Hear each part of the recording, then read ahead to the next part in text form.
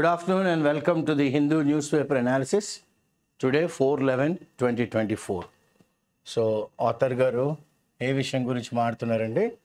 Bricks అంటే Brazil, Russia, India, China, south Africa. ఇక్కడ summit జరిగింది, శిఖరాగ్ర సమావేశం. ఇక్కడ దేనికండి ఒక బూస్ట్ అనమాట, అంటే రేస్ చేయడం ఇండియా ఇరాన్ యొక్క సత్సంబంధాలు. ఓకే, ఇండియా ఇరాన్ సత్సంబంధాలు అనమాట. So at the 16th bricks అంటే మొన్న శిఖరాగ్ర సమావేశం బ్రిక్స్ది 16వ అయ్యిందనమాట. ఎవరు హోస్ట్ చేశారు? రష్యా. ఎక్కడ? కజాన్లోని. ఎప్పుడైంది ఇది? అక్టోబర్ 22, 23, 24 గత నెలలో. There were few meetings on the side lines. అంటే మెయిన్ ఇష్యూ అవుతుంది, అంటే మెయిన్ మీటింగ్స్ అవుతూ ఉంటాయి. సైడ్ లైన్స్ అంటే ఈ 2-3 కంట్రీలు, 1-2 కంట్రీలు కలిసి వాళ్ళకున్న చిన్న చిన్న ప్రాబ్లమ్స్ అవన్నీ మాడుకుంటూ ఉంటారు. ఓకే, అదనమాట సైడ్ లైన్స్ అంటే. Meeting on the side lines which created a buzz. ఈ సైడ్ లైన్స్లో జరిగిన మీటింగే కొద్దిగా సౌండ్ వచ్చింది. It created a kind of buzz. One such meeting was between India and Iran. ఒక మీటింగ్ ఏంటంటే ఇండియా ఇరాన్ మధ్యన కలిసి మాట్లాడుకోవడం. Both close civilisational friends. Iran, India okay civilisation అంటే మనకి ఎలాగైతే ఇండస్ వ్యాలీ సివిలైజేషన్ అవన్నీ ఉన్నాయో అలాగే ఇరాన్లో కూడా వాళ్ళకి అప్పట్లోని ఈ ఆటోమన్ డైనాసిటీస్ అన్నీ చాలా they are also very highly evolved civilisation అనమాట. సో మనం సివిలైజేషనల్ స్నేహితులమే కాకుండా మనం ఏం చేస్తున్నాం ఇప్పుడు? We are looking at strengthening. మనం ఇంకా శక్తిని తెచ్చుకుందాం అనుకోండి. దేనికి? Stagnating partnership. అంటే మనకి ఇరాన్కి మధ్యన సత్సంబంధాలు స్టాగ్నేట్ అయిపోయాయి, అంటే కదలటం లేదు, అలాగా ఒక కొలిక్కి రావటం లేదు, అలా మురుగుపడిపోతున్నాయి. So Iran which is now embroidered in the war in Gaza. ఇప్పుడు ఇరాన్ ఎక్కడ ఇరుక్కుపోయింది, బాగా చొచ్చుకుపోయింది బాగా? గాజా. ఓకే, ఇజ్రాయెల్ వాళ్ళు గాజాని రోజుకి బ్లాస్ట్ చేస్తున్నారు కదా, అక్కడ ఇన్వాల్వ్ అయిపోయి ఉంది. ఇప్పుడు ఇది ఏమనుకుంటుంది? Iran is looking for India support. భారతదేశం మాకు సపోర్ట్ చేస్తుంది. ఎందుకు? డీఎస్కలేటింగ్ అంటే పెరుగుతున్న టెన్షన్ని కాస్త తగ్గిస్తూ ఉంది. మంచి వర్డ్ వాడారు ఆథర్ గారు, డీఎస్కలేటింగ్. ఏంటి? ద క్రైసిస్, గడ్డు కాలం. India two has supported having a cease fire. భారతదేశం కూడా ఇంకా యుద్ధం ఆపండి, cease fire, stop fighting and de-escalation. Okay, de-escalation programme మనం కూడా మొదలు పెట్టాలి అట్ ది ఎర్లియస్ట్. ఎంత తొందరగా అయితే అంత తొందరగా. గ్లోబల్లీ ప్రపంచం అంతటా కూడాను ఇండియా ఇస్ బీయింగ్ వైడ్లీ సాట్. ఇప్పుడు అన్ని దేశాలు ఇండియా వెనక పడ్డాయి. బాబు మీరు మాకు వచ్చి శాంతియుత పరిష్కారం కాస్త మీరు చేకూర్చండి, మీరు వచ్చి మాట్లాడండి, రాయబారం మీరు తీసుకోండి అని ఇండియాకి పెద్దపీట వేస్తున్నారు. ఓకే, ఆఫ్టర్ ఇండియా ఎందుకు? To facilitate a peaceful resolution. Okay, ఒక పీస్ఫుల్ రెజల్యూషన్ అంటే శాంతియుత పరిష్కారానికి మీరు కాస్త మీ చేయూతను ఇవ్వండి, తోడ్పడండి, కాస్త సానుకూలమైన వాతావరణాన్ని క్రియేట్ చేయండి అని అడుగుతుంది. ఫెసిలిటేట్ ఎక్కడ? To the conflict. యుద్ధం అవుతుంది కదా. ఎందుకంటే India enjoys the trust and good will. It అంటే ఏంటి? ఇక్కడ భారతదేశం అందరి నమ్మకాన్ని, అందరి మంచిదనాన్ని మనం గెలుచుకున్నాం అక్రాస్ బోత్ ఎండ్స్. ఇతరుల వైపు గొడవ పడుతున్న వాళ్ళు, అవతల వైపు గొడవ పడుతున్న వాళ్ళు, ఇద్దరికీ భారతదేశం అంటే చాలా ఇష్టం. అలాగ మనం ఇంటర్నేషనల్ అఫేర్స్లోని మన జయశంకర్ గారు మనల్ని ఆ పొజిషన్లో తీసుకెళ్ళి కూర్చోబెట్టారు అనమాట. ఎవరితోని కాన్ఫ్లిక్ట్? ఇజ్రాయెల్తో మనం బాగానే ఉన్నాం, నెతన్యాహు గారితోని. ఇరాన్, ఈయనతో కూడా మనం బాగానే ఉన్నాం. ఓకే, సో నెక్స్ట్ ఏమంటారు? The bilateral meeting.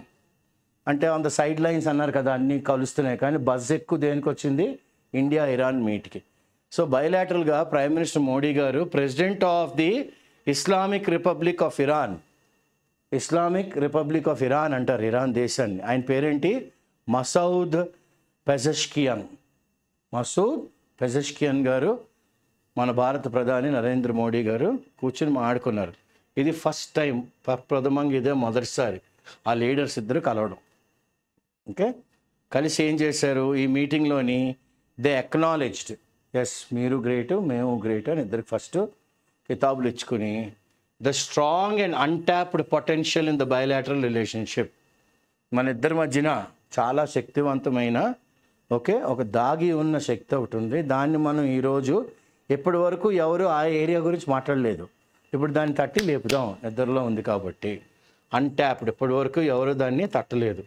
దాన్ని మన బయలాటరల్ రిలేషన్షిప్ అంటే మీరు మనం కలిస్తే, ఇరాన్ అంటే ఎవరు, మసూద్ పెజెష్కియాన్ గారును నరేంద్ర మోడీ గారు కలిస్తే. Mister Pezeshkian appreciated India's growing role. Pezeshkian గారు భారతదేశం యొక్క ఒక ప్రాముఖ్యత, మనం ప్రధానమైన పాత్ర పోషిస్తున్నాం కాబట్టి ప్రపంచంలోని, and underline it's potential role. భారతదేశం కానీ ఇన్వాల్వ్ అయితే ఓకే వెంటనే డీఎస్కలేట్ అవుతాయి టెన్షన్స్ అన్ని, అంటే ఇంకా పెరగవు, ఇంకా తగ్గుతాయి. Potential role ఎందులోని, డీఎస్కలేటింగ్. ఏది, ద గాజా కాన్ఫ్లిక్ట్. గాజాలో జరుగుతున్న యుద్ధం భారతదేశం కానీ ఇన్వాల్వ్ అయితే టెన్షన్లు తగ్గుతాయి. He also acknowledged the key role played by India. భారతదేశం యొక్క ప్రప్రదమైన పాత్ర 2023లోని ఇరాన్ ఎక్కడ ఎంట్రీ ఇంటూ, ఇరాన్ అప్పుడు ఎంటర్ అయింది ఎందులోకి, multilateral organisations such as the Shanghai cooperation organisation. Multilateral organisations ఎందులోని, Shanghai cooperation organisation and బ్రిక్స్లో కూడా ఎంటర్ అయింది ఇరాన్. అప్పుడు భారతదేశం చాలా ప్రాముఖ్యమైన పాత్ర పోషించింది, వాళ్ళకి తోడ్పడింది. Both sides also discussed. భారతదేశం అంటే ఎవరు, మసూద్ పెజెష్కియాన్ గారు, నరేంద్ర మోడీ గారు ఇంకా డిస్కస్ చేశారు. ఏంటి, పాసిబిలిటీస్ ఆఫ్ స్ట్రెంగ్థనింగ్ కోఆపరేషన్. ఇంకా స్ట్రెంగ్త్ చేసుకుందాం, ఇంకా శక్తిని తెచ్చుకుందాం, కలిసి పనిచేద్దాం. ఎందులోని, కీ ఏరియాస్, కొన్ని ప్రాముఖ్యమైన కొన్ని ఇంపార్టెంట్ ఓకే ఏరియాస్లో. ఏంటవి, the Chabahar port, Chabahar port and the international north south transport corridor. North south transport corridor గురించి కూడా కూర్చుని మాట్లాడుకున్నారు. Iran's importance for India however, భారతదేశం యొక్క ప్రాముఖ్యత ఇరాన్ వైపు నుంచి goes well beyond the Chabahar port. మనం మాట్లాడుతున్న చబహార్ పోర్ట్ గురించి అనుకుంటే ఇరాన్ కాదు, వాళ్ళు అంతకన్నా ఎక్కువ ఆలోచించారు. ఇదేని గురించి మాట్లాడారు అంటే కనెక్టివిటీ ఆప్షన్స్ ఇట్ ప్రొవైడ్స్. ఒక్కసారి చబహార్ పోర్ట్ కానీ వస్తే ఎలాగ మనకు కనెక్టివిటీ పెరుగుతుంది ఓకే భారతదేశానికి ఇరాన్కి. Iran is వైటల్లీ important due to it's vast reserves of crude oil. భారతదేశానికి ఇరాన్ చాలా ప్రాముఖ్యం. It's a very important CAG in the wheel okay. It's an important role అన్నమాట, ప్రాముఖ్యమైన పాత్ర. ఎందుకంటే ఇరాన్లోని ఓకే క్రూడ్ ఆయిల్ అంటే పెట్రోలియం రిజర్వ్స్ వనరులు చాలా ఉన్నాయి. అదే కాకుండా న్యాచురల్ గ్యాస్ కూడా ఉంది. ఈ రెండు భారతదేశానికి కావాలి. ఎంత ఉన్నాయి, ఆథర్ గారు చెప్తున్నారు, it's total oil reserves are estimated 209 billion barrels. 209 billion barrels. And that of the natural gas ఎంత ఉందండి, 33,988. 209 బిలియన్ బ్యారెల్ పెట్రోల్ ఉంటే 33,988 బిలియన్ క్యూబిక్ మీటర్స్ గ్యాస్ ఉంది ఓకే. ఎక్కడ ఇదంతా 2021 కల్లా, ఇప్పటికి ఇంకా పెరగచ్చు. This is accounted for 24% of the oil reserves. 24% west ఏషియాలో ఉంది అంటే అందులో 24% ఇరాన్లోనే ఉంది. అండ్ ప్రపంచం అంతట్లో నేను 12% of the world okay, 12% of the world అక్కడే ఉన్నాయి.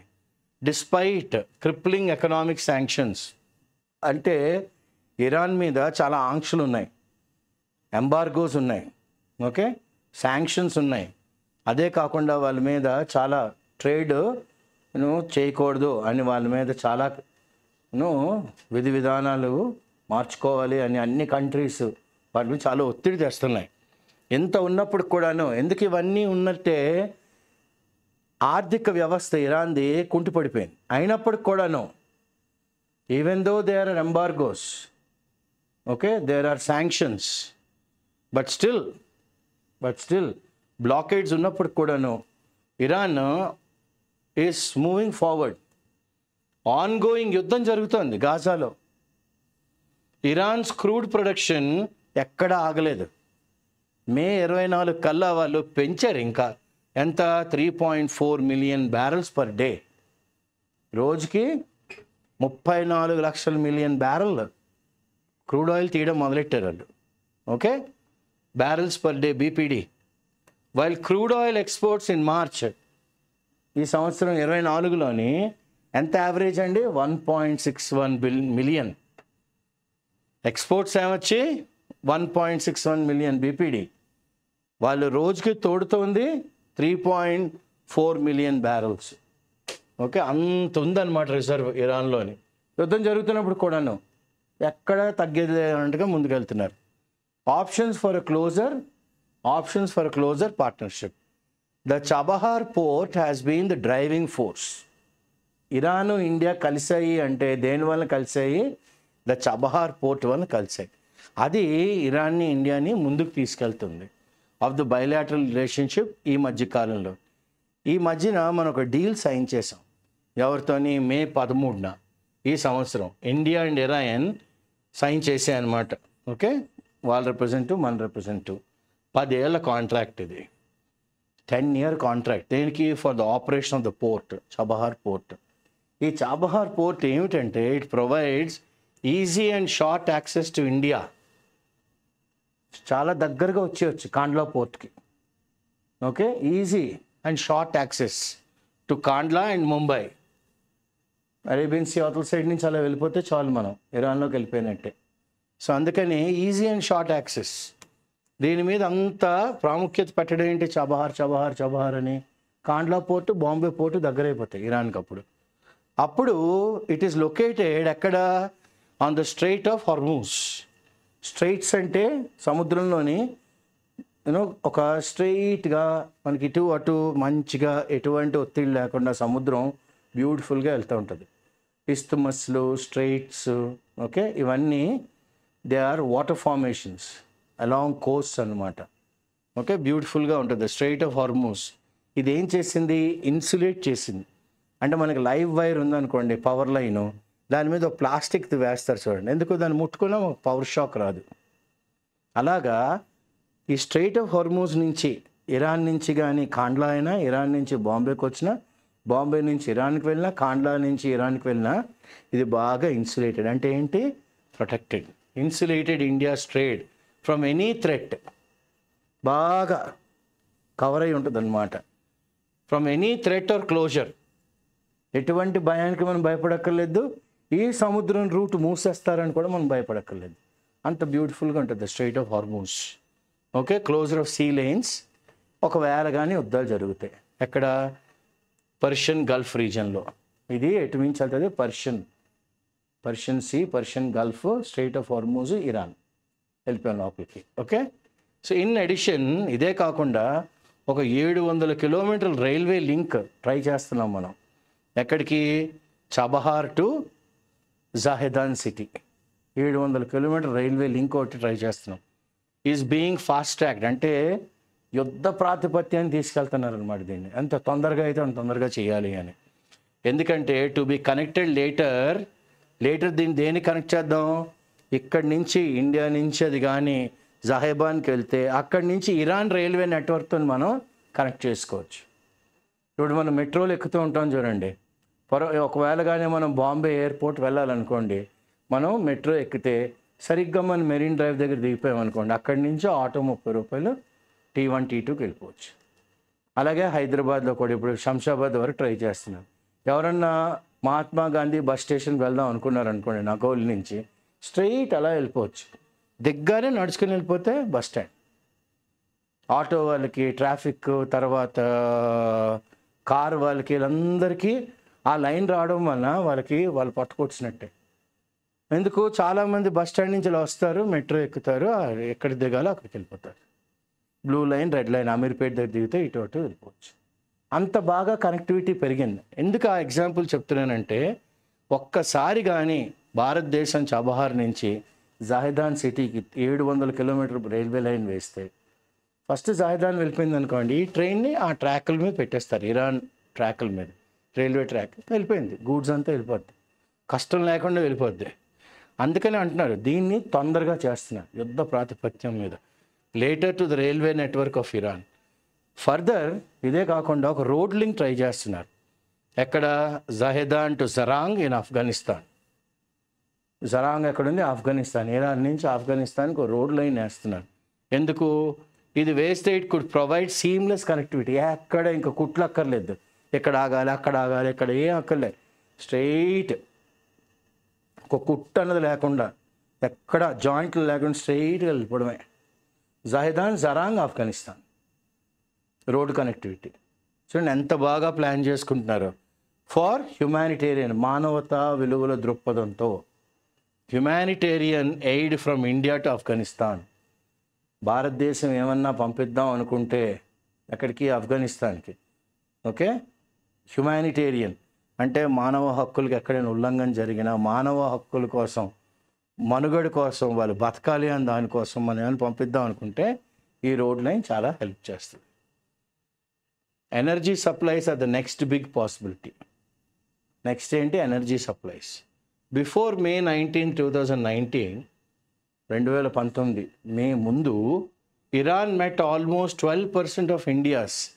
ఇరాన్ మనకు 100% అయితే పెట్రోల్ యూసేజ్, ఇందులోంచి 12% ఇరాన్ నుంచే వచ్చేది, మనకి ఇరాన్ నుంచే వచ్చేది అవసరానికి. As bilateral టైస్ take better shape, భారతదేశానికి ఇరాన్కి ఓకే సత్సంబంధాలు ఇంకా బాగా పెరుగుతున్నాయి అనుకోండి, ఆయిల్ గ్యాస్ ఇంపోర్ట్ కుడ్ రీకమెన్స్.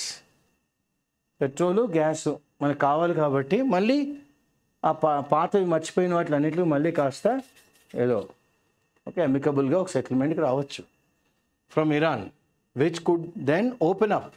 ఇది కానీ జరిగితే it open up a new range of possibilities.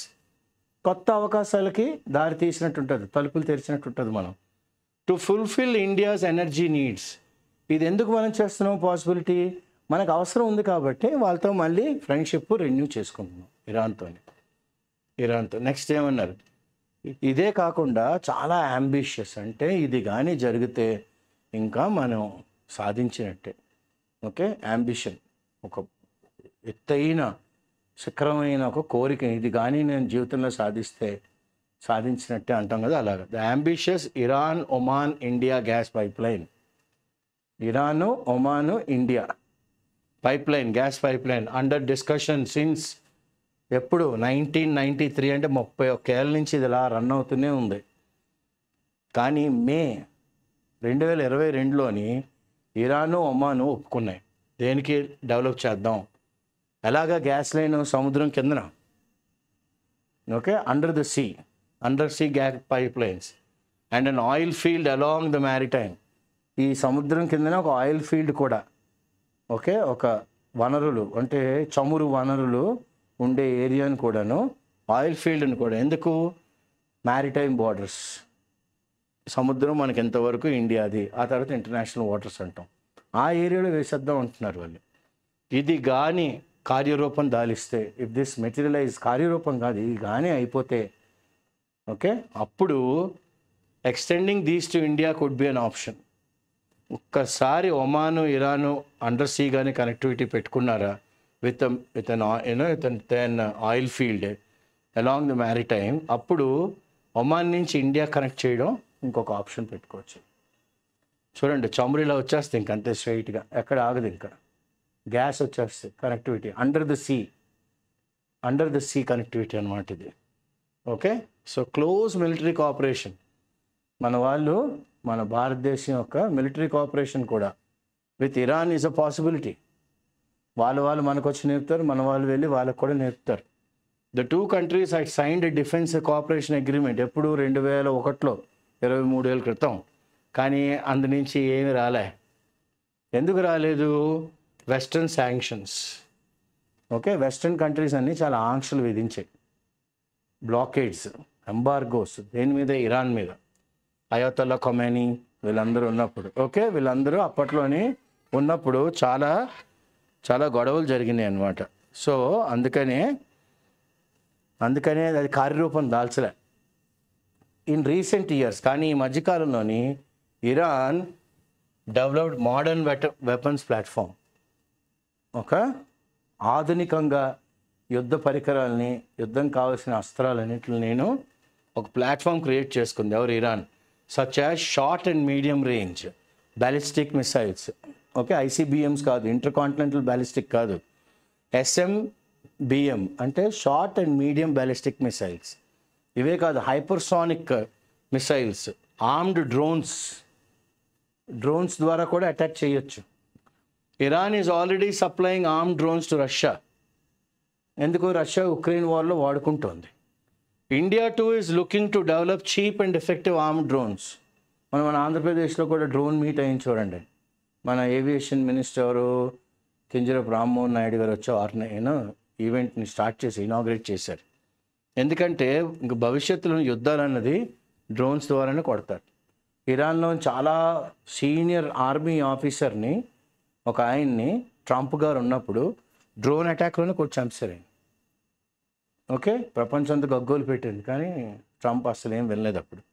So ఇందుకే ఇప్పుడు ఇండియా కూడాను డెవలప్ చేద్దాం అనుకుంటుంది. చీప్ అంటే ఖర్చు తక్కువ, చీప్ అంటే ఏదో నాస్టీ క్వాలిటీ అనుకోకండి. తక్కువ ఖర్చుతోని ఎఫెక్టివ్, చాలా బేసిక్గా వర్క్ చేసే ఆర్మ్డ్ డ్రోన్స్, ఇంకా ఈ డ్రోన్స్ని and could find an effective partner in Iran. మనకి ఇరాన్ ఇక్కడ మంచిగా తోడ్పడుతుంది చేయడంలో. ఓకే, ఇలాంటి వాటిలో ఎందుకంటే వాడు రష్యాకు ఆల్రెడీ సప్లై చేస్తున్నాడు కదా. To combat the threat of terror groups. ఇప్పుడు ఇరాన్కి ఇండియాకి టెర్రర్ గ్రూప్స్ ఎక్కడి నుంచి వస్తారు? పాకిస్తాన్లో. Pakistan is the ground, is the womb for international terror.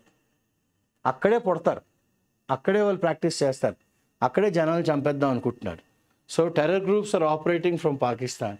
India and Iran could conduct ఇప్పుడు టు కౌంటర్ ఈ టెర్రరిజంని ఎదుర్కోవాలి అంటే ఇండియా ఇరాన్ కలిసి వర్క్ చేయొచ్చు, ఎక్సైజ్ అండ్ డెవలప్ చేసుకోవచ్చు. ఏంటి? Intelligence sharing mechanism. వాళ్ళ దగ్గర ఉన్న సామగ్రిని తెలివైంది, మన దగ్గర ఉన్న తెలివైన సామగ్రిని, ఈ మెకానిజమ్స్ అన్ని ఎలా వర్క్ చేయాలనేది షేర్ చేసుకోవచ్చు. On the naval front, navy warships front, port calls at Iranian ports and development of logistic facility. దీన్ని లాజిస్టికల్ ఫెసిలిటీస్ కూడా మనం డెవలప్ చేసుకోవచ్చు. ఓకే, ఎక్కడ? In the Persian Gulf. ఎక్కడంటారు author గారు?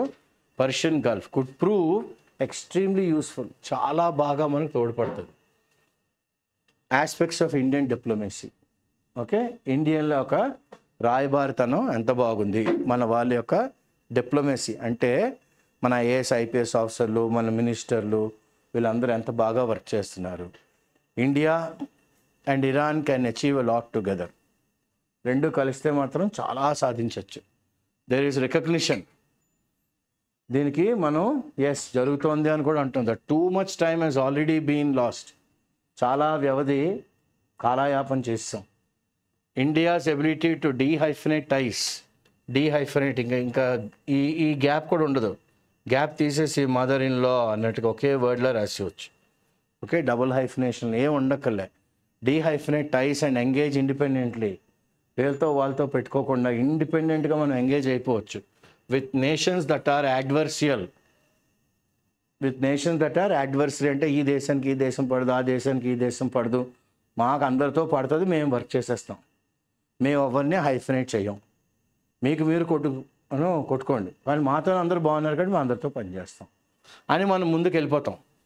Engage independently with nations that are, ఏమన్నారు author గారు, that are అడ్వర్సియల్ to each other such as Iran and Israel. Iran Israel కొట్టుకుంటున్నాయి కానీ వాళ్ళు మనతో బాగానే ఉన్నారు. ఇది could be useful ఎందులోని? In driving the టైస్. సత్సంబంధాన్ని ముందుకు తీసుకెళ్ళడం బాగా తోడ్పడుతుంది. ఆల్సో ఇదే కాకుండా ఇండియాస్ డెసిషన్ టు ఎక్సర్సైజ్ ఏంటి? స్ట్రాటజిక్ ఆటానమీ. స్ట్రాటజిక్గా చాలా జాగ్రత్తగా ఇండిపెండెంట్గా ఎలా వర్క్ చేసుకోవాలి, autonomous. Okay, in issues of national interest, దేశాన్ని ముందుకు తీసుకెళ్తాం ఎలాగని పనిచేస్తే అవి చూసుకుంటున్నారు. As scene in it's engagement with రష్యాతో మనం ఎంత బాగా ఉన్నాం, ఉక్రెయిన్తో యుద్ధం అవుతున్నప్పుడు కూడాను. Okay, is a useful president. ఇది మనం ఎస్ రష్యా ఉక్రెయిన్ కొట్టుకుంటున్నాయి కానీ ఇండియా ఇద్దరితోనే బాగానే ఉంది. ఇది మనం ఒక కొలమానంగా తీసుకో. You can coat it because this is a president. You can take this as a case law and suggest it to ఇన్విగరేట్, to strengthen టైస్ with Iran. ఇరాన్తో మన సంబంధాలు పెరగాలంటే చూడండి, ఉక్రెయిన్ రష్యా కొట్టుకున్నాయి అని మేము ఇద్దరితో బిజినెస్ చేసాం. ఇప్పుడు మీరు ఇజ్రాయెల్ కొట్టుకుంటున్నారు, ఇద్దరితో మాకు బాగానే ఉంది. సో మేము మిమ్మల్ని వాళ్ళని మీ వైపు ఉంటాం వాళ్ళ వైపు ఉంటాం మేము అన్నాం. మాకు మా బిజినెస్ జరుగుతుంది మీతో, వీఆర్ హ్యాపీ. ఓకే, అంత బ్యూటిఫుల్గా మనం అంటి ముట్టినట్టుగా తామరాకు మీద నీరులో బయటకు వచ్చేయచ్చు. హవెవర్ మెనీ అ టైమ్ ఓకే చాలాసార్లు stray and out of context. Stray అంటే అసలు లైన్ నుంచి పక్కకి వెళ్ళిపోవడం. అవుట్ ఆఫ్ కంటెక్స్ట్ అంటే మాట్లాడుతుంది ఒకటి, అది చెప్తుంది ఒకటి అప్పుడప్పుడు. అంటే ఏం చెప్తున్నావు, ఏం మాట్లాడుతున్నావు అని అంటాం కదా, అలాగా. Comments have threatened. ఇలాంటి కమెంట్స్ ఎవరు, ఇరాన్ వాళ్ళు చేసినా, భారతదేశం వాళ్ళు చేసినా, కానీ ఈసారి ఇరాన్ వాళ్ళు చేశారు. Out of context comments are threatened. ఇవి కాస్త భయం పెట్టాయి. To apply the breaks on టైస్. ఇక్కడ మనం కాస్త బ్రేక్లు అప్లై చేయవలసి వచ్చింది మనకి ఇరాన్కి సంబంధంలో. ఏ statement by Iran supreme leader on September 16 this year. ఈ సంవత్సరం సెప్టెంబర్ 16 ఇరాన్లో ఒక దిగ్గజమైన లీడరు ఏం కంపేర్ చేశారు, ద సఫరింగ్స్ అంటే కష్టాలు పడుతున్నారు కదా of Indian Muslims. Indian Muslims ఇండియాలో చాలా కష్టాలు పడుతున్నారు. ఎంత కష్టాలంట, గాజాలో ఉన్న రెసిడెంట్స్, గాజాలోని ఎలాగైతే అక్కడ ఉన్నవాళ్ళు బాధపడుతున్నారో అంత బాధపడుతున్నారు ఇండియన్ ముస్లిమ్స్ అండర్ NDA 3.0 అని ఒక తేలిగ్గా ఒక మాట అనేసిదాన్ని. అదే out of context, stray and out of context. ఇది ఇలాంటివి మాట్లాడకూడదు. ఆ స్థాయి మనిషి ఆ ఆఫీస్ నుంచి రిప్రజెంట్ చేస్తా ఇలాంటి చిల్లర మాటలు మాట్లాడకూడదు. Okay, residents of Gaza drawing వెంటనే sharp comments from India. Both countries have to realise. Iran India realise అవ్వాలి, వాస్తవానికి రావాలి. ఏంటని, that the bilateral relation is far more important. ఇరాన్కి ఇండియాకి సత్సంబంధాలు చాలా ఇంపార్టెంట్ వాళ్ళిద్దరి మధ్యన, అండ్ చాలా value precious. To be derailed అంటే ఇలా వెళ్తుంది హ్యాపీగా ట్రైన్ మీద, దాని పక్క పట్టాలు తప్పించేస్తామంటే ఎలా వద్ది. ఆ రిలేషన్షిప్ని పట్టాలు తప్పించకూడదు బై సచ్ ఇటువంటి చిల్లర కమెంట్స్ చేయకూడదు. Okay, so India under Modi 3.0 NDA 3.0 is looking to strengthen India's outreach. Modi గారు మూడోసారి ప్రైమ్ మినిస్టర్ ఉన్నప్పుడు ఇండియా యొక్క అవుట్రీచ్ ఎంతవరకు మనం వెళ్ళగము దాన్ని పటిష్టం చేసుకుంటున్నారు. అండ్ స్ట్రాటజిక్ కన్వర్జెన్స్, ఎక్కడెక్కడైతే వాళ్ళతో కలవాలో మనకి లాభసాటిగా ఉంటుంది కలుస్తున్నాం. ఓకే, ఎక్కడెక్కడైతే మనం ప్రేక్షక పాత్ర వహిస్తున్నాం in west Asia. Similarly Iran is looking to consolidate. మనం ఎలాగైతే కన్వర్జెన్స్ కోసం చూస్తున్నాం, స్ట్రాటజిక్ కన్వర్జెన్స్, వాళ్ళు కూడా మనం స్ట్రాటజిక్ కన్వర్జెన్స్ మాడితే ఇరాన్ వాళ్ళు ఏమంటున్నారు, కన్సాలిడేట్ చేసుకుందాం, పటిష్టం చేసుకుందాం మన డిప్లొమాటిక్ గెయిన్స్, రాయబారి ద్వారా లౌక్యంగా మాట్లాడి మనకు లాభాలు చేకూర్చుందాం of recent years and considers India to be an important partner. భారతదేశం చాలా ప్రాముఖ్యమైన రోల్ ఉంది ఈరోజు మనకి అని. The meeting at the bricks summit. Okay, ఇప్పుడు బ్రిక్స్ దగ్గర కలిసారు కదా సమిట్లోని పక్కన, అందుకని ఇంత బజ్ వచ్చింది. ఓకే, కజాన్లో అయింది కదా రష్యాలో మొన్న అక్టోబర్ 22, 23, 24.